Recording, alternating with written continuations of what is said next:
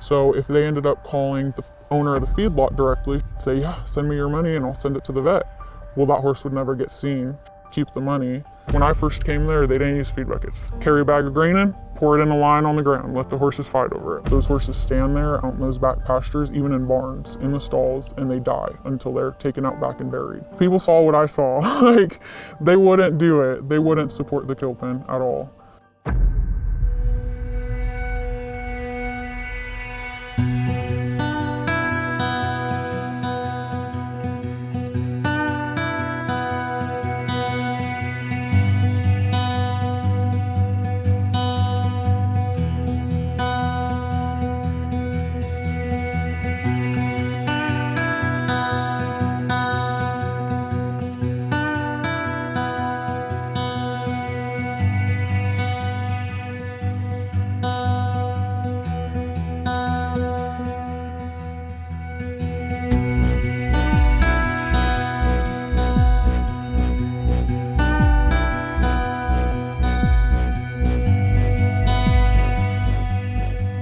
Started working for a local kill pen, thinking I was giving horses a second chance, and very quickly realized that wasn't how it happened.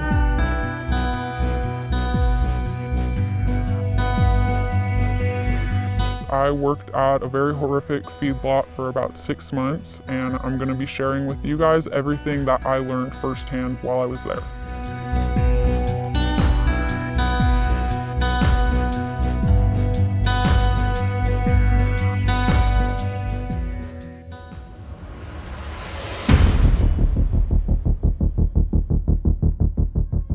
I was their longest employee in 10 years of being in business. 6 months was their longest employee ever. So they treated people and the animals horribly. But the first thing I noticed when I went there is they'd be posting online that horses are going to slaughter, and then go telling us to get slinkies on them because they're sending them down to Atala, Alabama, or Bowie, or Elkhart, or Kelowna. Literally anywhere there's an auction happening when they want to sell some horses and get money. So then all these people online were sending them money like buku and donating to them to help to pay for the vet care for the horses. And that's so many times, because they have personal horses too. So when you donate money to these places and they say they're getting this horse vet care, it's very likely, like 9 times out of 10 when I was there, that horse that was paid for the vet care didn't get it, but a personal horse did get it, or the medications were just saved for a horse in the future that got hurt. So the feedlots got horses from all around, any auction where they could get a cheap horse, any owner who posted their horse for sale that was local, even shipping. They sent haulers out to Georgia if there was enough horses for them to pick up, and they'd send them back if they thought they could make that money on them. And then once the feedlot couldn't sell those horses, they'd claim that they're shipping to slaughter. And then anybody and their mother goes and starts sending them money, and half the time these people would donate all these funds to one person so that this horse can go to some other person who can't pay for it, can't help it. And I mean, it was all around horrible. They got donations for feed because people thought they were rescuing and helping horses. Then they go out sending me out to buy 4 tons of feed for the feedlot, and all of it was the Purina, what was sent back from them. Like the damaged grain or molded grain or corn in a bag, horse grain.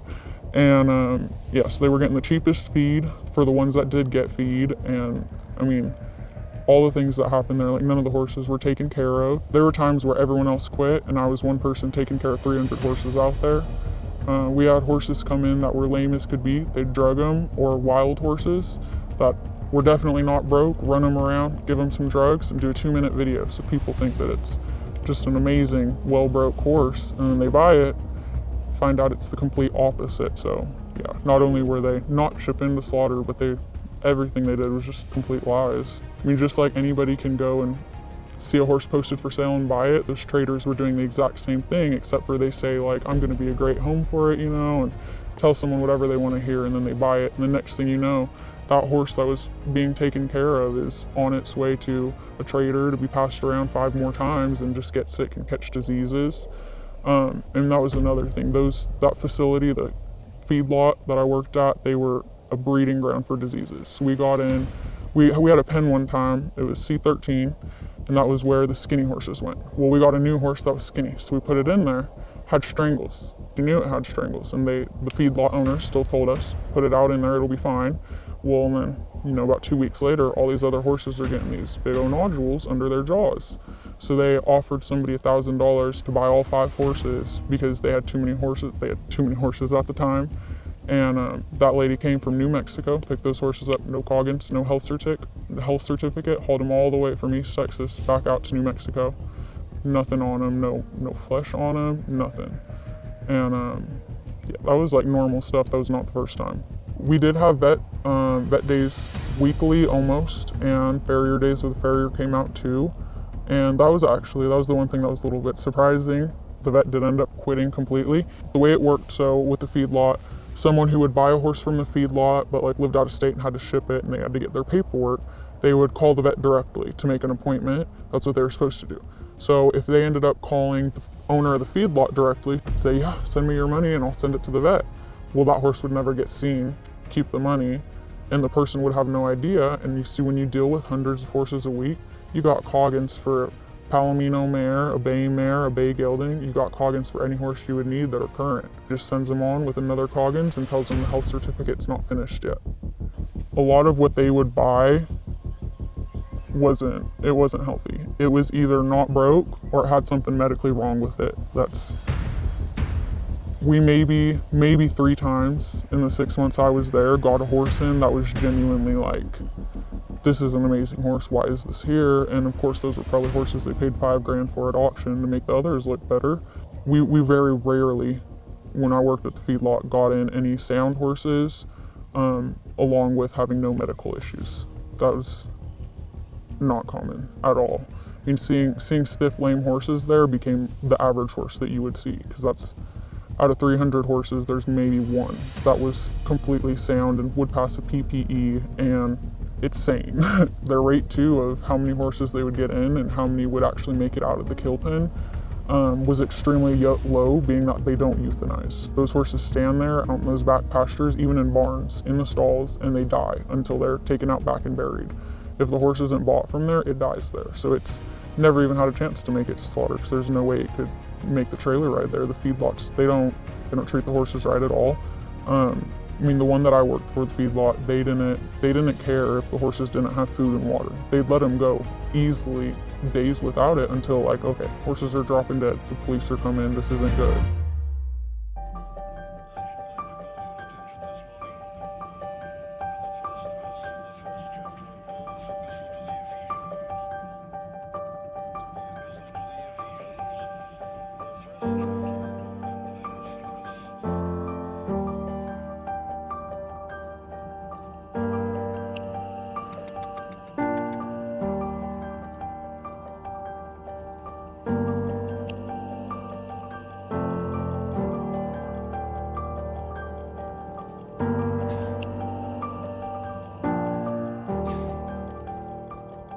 And then there's also the part of it where when you report it, and you report the feedlot for the horse's sake to bring better health to them and get them out of the neglect that they're in, a lot of the law enforcement doesn't uphold the laws here, so it's livestock to them. They don't see it as living, breathing animals to take care of and get out of those situations.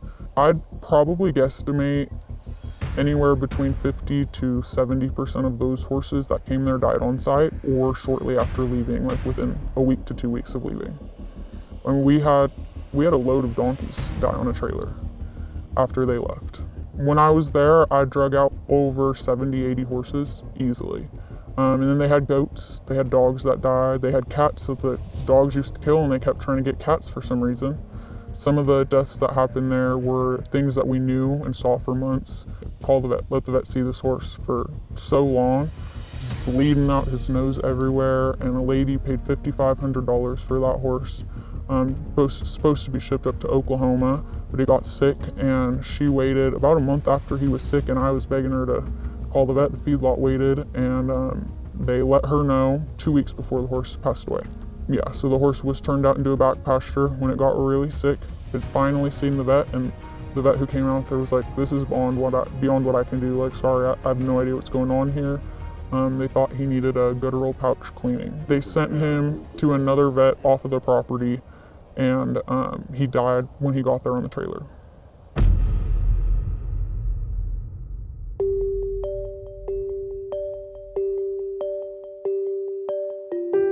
first things that I started to pick up on was the drugging horses. And I didn't know that they were drugging horses, but I had a feeling something was going on.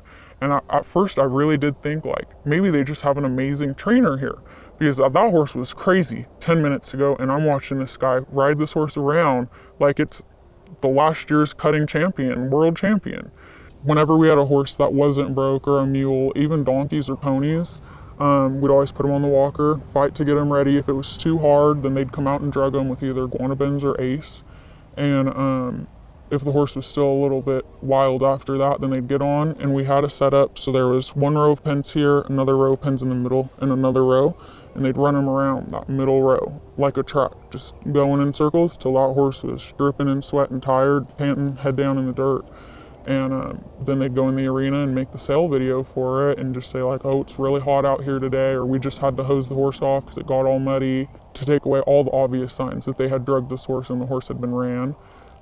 They had said that horses had broken penises because, you know, whenever they're drugged, their sheaths just relax, so everything hangs out. Make up a full story for how, oh, it was a stud, it got kicked, so they had to castrate it, and this is just how he lives, and that's was never the case at all. They were drugged horses. So it did take me a while to find that out, but those were the first suspicions that had came up. So after that, we had a horse that had foundered. You could see straight up into every single one of his hoofs, everything in there. There was no sole on his hoofs at all. He died in the stall, no vet care, nothing at all. But he'd been there before I got there. So they had just told me like, oh, he was like this, and the vet said he was getting better. This was so unexpected. And then it just got worse because the owner of the feedlot's family started dropping off racehorses that they had just ran the legs off of. So these racehorses would come in, and we always knew if it was the families because they wouldn't be tagged and their tattoos would be cut or burned off. So no one could track them at all. No microchips cut out. That started happening really often. So that was when about 3 or 4 months in, and I started taking all those notes of everything. Right around that time too, that was when I started taking pictures and recording everything, calling the police myself. And when the law enforcement started coming out to the feedlot after I had called them, they literally sat there and laughed with me, making fun of the people who had been calling and reporting the feedlot. For the abuse that was very clearly happening. So I specifically showed the law enforcement when they came out empty water buckets in these pens. These horses haven't had food for days. You were called out here 3 days ago by somebody else. What's going on? And he's like, oh yeah, they got some food right there. See, they can eat that. It's obviously nothing on the ground.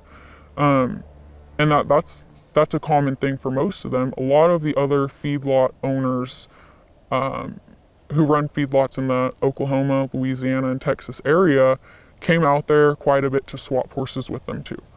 So that was another thing where it really set in my head, okay, these horses are not going to slaughter at all. And I actually saw one who I wanted to purchase myself because he was just an amazing horse. I saw him end up in Oklahoma at that kill pen about a month after they had claimed that they sold him. Even the family members of the feedlot, they would come with their semi trucks, and these were the ones that hauled at night because they're not legally allowed to haul. They're not even legally allowed to have over a personal amount of animals at all. So they had to haul at night, and they'd come in and they'd pick up a load of horse that we'd have all slinkied up, slicked off, and shined, ready to go to Atala, Alabama. And that was the most common because it's ran by other traders who do the same thing as them. So if they're doing the same thing, there's no one to hold them to the standards, a green light standard for a sound horse. You can pass anything off and no one's the people who, if they run it and they make the rules, they're not gonna hold you to it. And that's exactly how it happened so many times, so.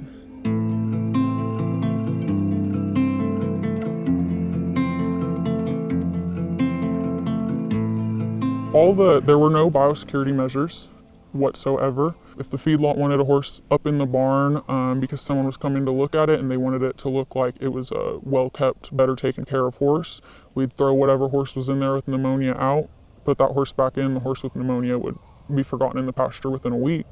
We had all the medications there. They were actually shipped from an out-of-state vet who the feedlot owner was friends with.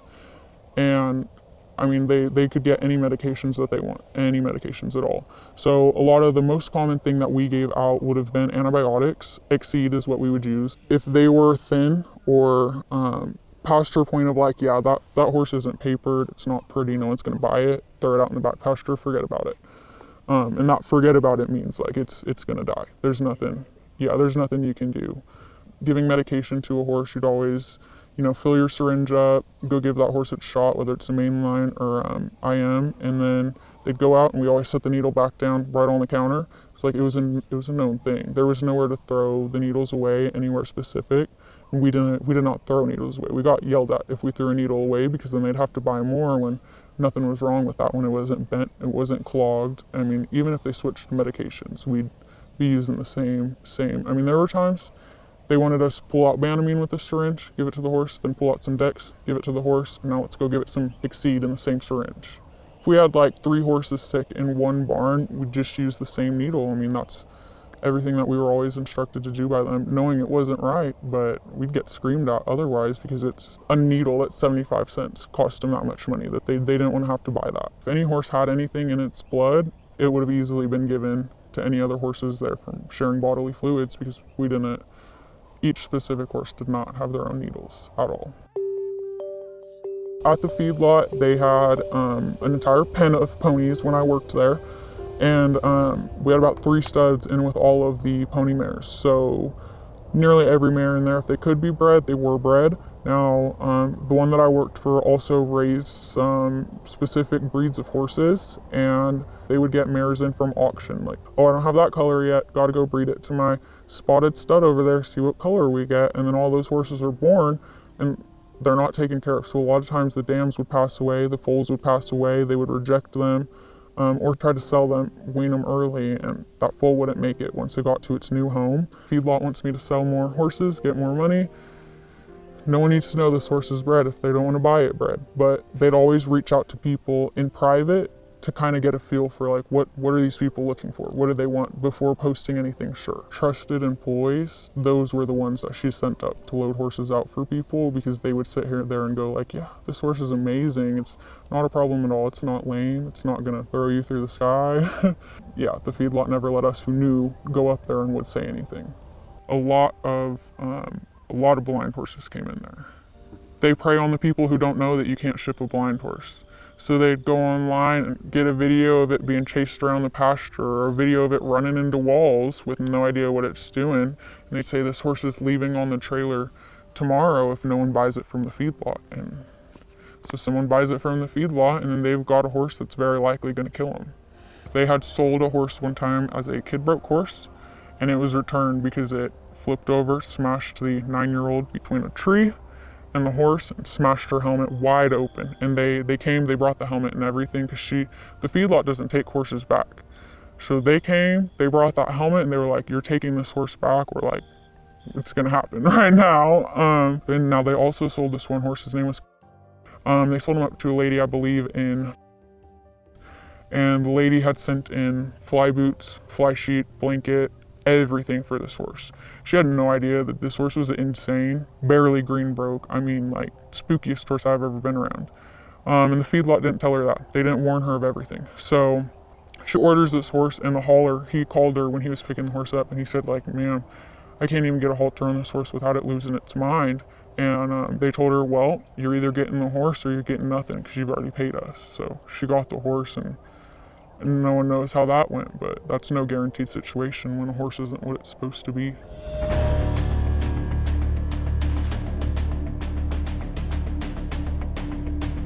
In my time there, probably about 30 thoroughbreds died. Now we also, if we ever got thoroughbreds in that looked like liver or kidney failure, would immediately call somebody, give them that horse for free and send them out. So the feedlot didn't, any horse that looks like it's gonna die immediately, they'd get it out immediately. We very rarely got thoroughbreds where you could read their tattoos still.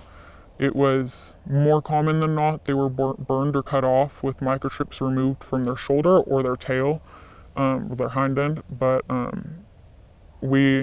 that was very rare. And normally if we could read their tattoos, the horse had won like 200 grand, but it was obviously hurt and couldn't do anything anymore. And saddest thing was every single thoroughbred we got in, I don't think there was ever one over 5 years old. Whenever we got a load of thoroughbreds in, the first thing that we'd always look for, anything that needed to be treated. So whenever a load would come in, us as the staff who cared about the animals, we'd go out and we'd walk through those intake pens, look for any cuts, any horses that are trying to lay down nonstop, because in stressful times they shouldn't be. So the lips on the horses, if they had it been burned or cut off, underneath their lip, it would be so swollen on the upper lip, you could just see the pink flesh showing right underneath their lip on some of them. Now we had one that got infected, and he had nearly a whole half of his upper lip had to be removed. It was pretty much ate off first though. But it's very bloody when they cut the tattoo off instead of burning it. Burning it cauterizes it a lot more, but cutting it off, it was bloody. A lot of the times when we got those though, they were scabbed up. So we didn't see running blood or anything. We just saw, okay, there's blood in there and it's swollen, so something's going on. We couldn't feed them antibiotics, so they just had to stand out in the pasture or in a barn stall and hope that they make it through. A lot of the thoroughbreds we got in were shaved too in the middle of the winter. I mean, it was snowing on us, and we're out here taking blankets off of some horses to get them on these thoroughbreds that didn't have any coats at all.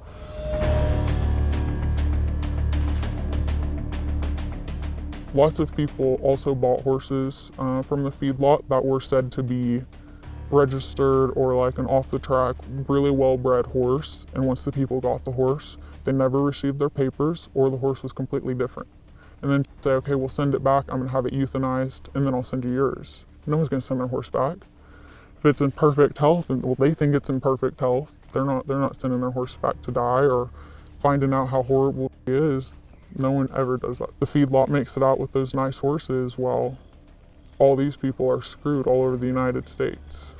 None of them were local, which I imagine the feedlot didn't want their house and barn burned down for screwing people over. But I mean, they went everywhere. Louisiana, Alabama, Florida was probably the most often. Florida and Georgia. They also went up to Montana a lot. Billings, Wyoming, because they sold a lot there because they bought a lot there. So they did a lot up in Billings, Wyoming, which is where a lot of these self-proclaimed kill pens and feedlots, they buy in Billings a lot. Yes, they'd buy those a lot, claim they're going to slaughter, and the feedlot would sit and hold them until somebody wanted to buy them, and then they'd buy that horse that was never going to slaughter ever.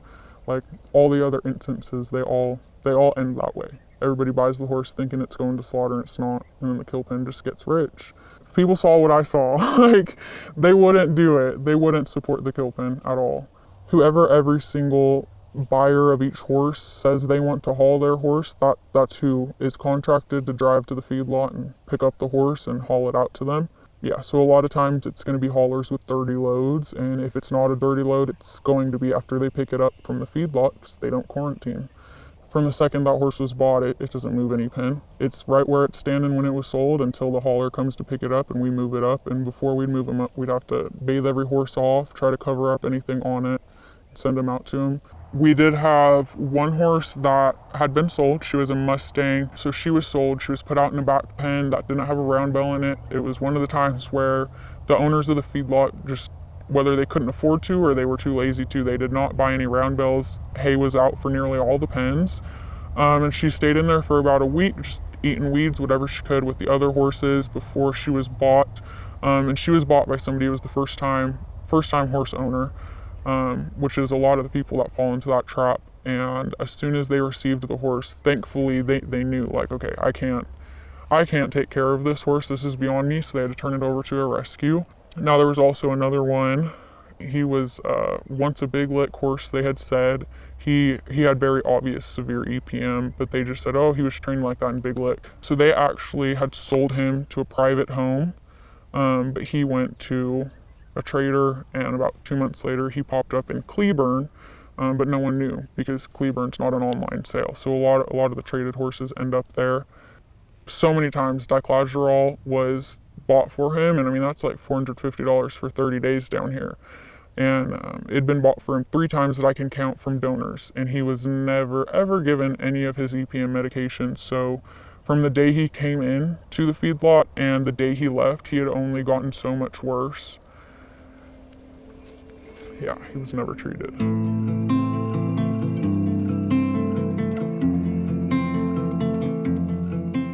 Yeah, so I thought like, oh, it's gonna be great. All the staff worked out. I can just volunteer because I don't have the time and I don't need the money. I wanted to help horses. So I went out there and the boss was like, yeah, these people wanted me to pay them $1,500 a week. You know, the feedlot was basically making me believe that the staff was just crazy for walking out. I went out, that was the first time working there. I fed all the horses on my own completely. The owner sat up in the barn, didn't do anything.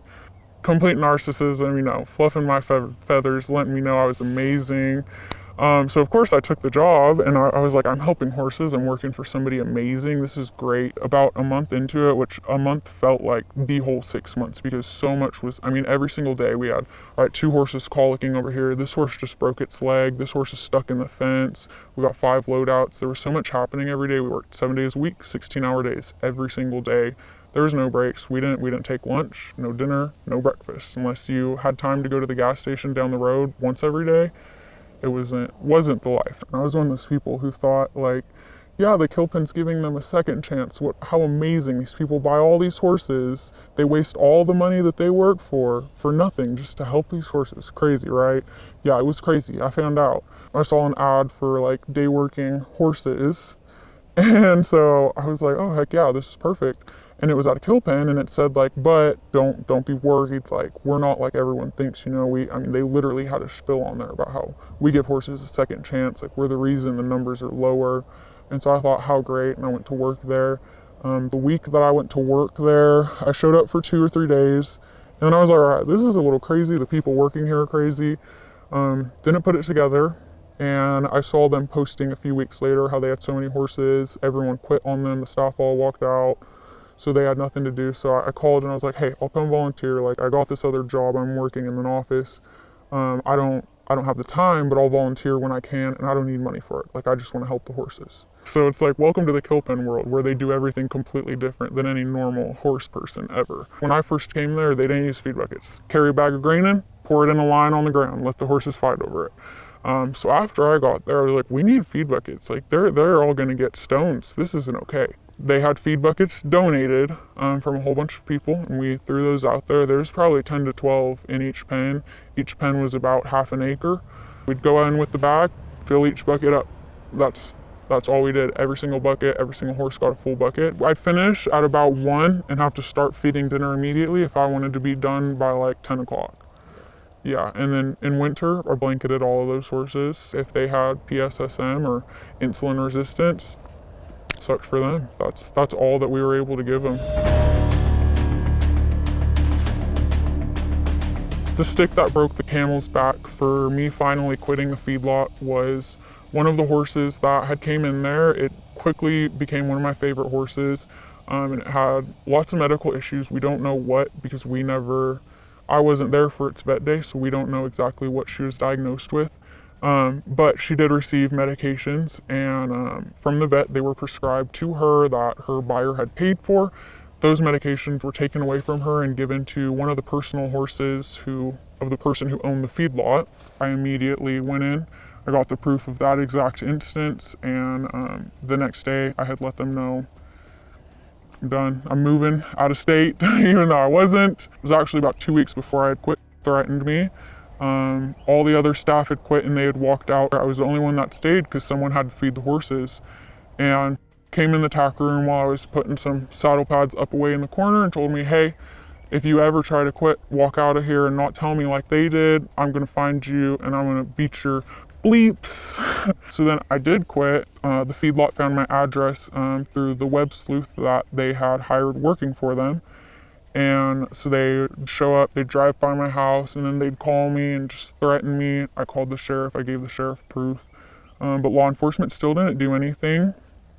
And I really think the only reason they never came in was because, like, they know I'm very well armed and I can see down my driveway before they can see my house. They did not fall short on threatening or trying to make sure that I was scared and wouldn't say anything about them, which I think is why a lot of people don't say anything about them. I worked there with 5 people and not one of them will speak up to this day to say anything.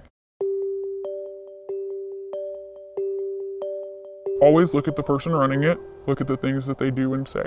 If they try to act like the boss 24/7, a boss beezy, some would say they're not a good person. They're very likely in it for the money.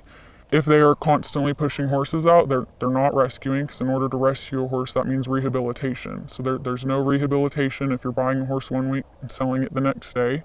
And another thing would be to look at auction records and look at your USDA and Animal Angels records, because those are going to tell you who's actually shipping, how many horses are shipping, and they'll help you to see if what you're looking at is actually real or a scam like so many of the others see. I think the most important thing for people to know, if they actually want to slow down and stop the slaughter pipeline and help horses, either find something local, go to your local rescue who you know is doing it right. There are so many. I guarantee you can go to any county in the United States, there's going to be at least 1 or 2 horses that need help. And if that horse isn't got by somebody local, it's just going to go to auction and the kill buyers are going to get it. It's the only way they buy their horses. They've got to get to auction by someone. So if you get them beforehand, then none of that happens. And that's a big thing we're like trying to push. The USDA guidelines are something a lot of people in the public supporting rescues and trying to help end slaughtered horses don't know about. They're public on the website, anybody can see them, and they list so many regulations that would show everybody all these feedlots that are claiming to ship that really don't. It just show you the proof and the lies, because they don't. There are trailer loads of horses that have been turned away because there's one blind horse in that trailer load. So you can't ship blind horses, yet you see blind horses going through these feedlots weekly. You can't ship horses with gaping wounds, yet they post a horse bleeding out from these feedlots, and they say that if it's not bought by Tuesday, it's going to go down to Mexico. That's not the case. It'd get turned around on the trailer load. That's not USDA regulations at all. The bleeding horse would get bought out by a bleeding heart who cares about the horse and wants to help it and thinks they're saving it, or it stands in the feedlot and doesn't get bought and passes on its own, or it gets passed on to the next trader. Sometimes, if the horse was worth it to them, then they'd get it taken care of.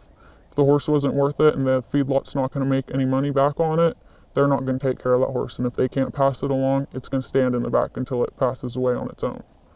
So they won't pay for a shot. They're not going to waste time going out there with a gun. They don't care about the animals at all. So.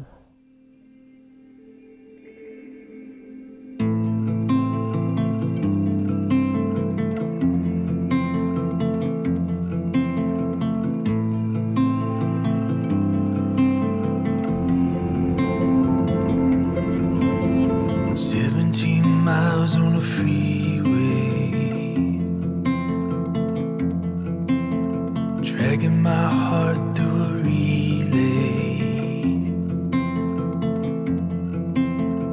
When will my skin feel sea spray? 17 miles on the freeway. Can we just one time allow the